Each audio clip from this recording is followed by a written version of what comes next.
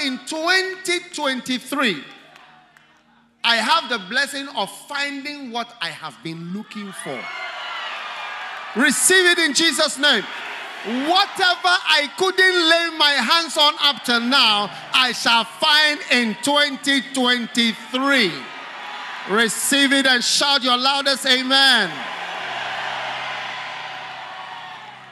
In John chapter 21, Jesus said to them, cast the net on the right side and you shall find.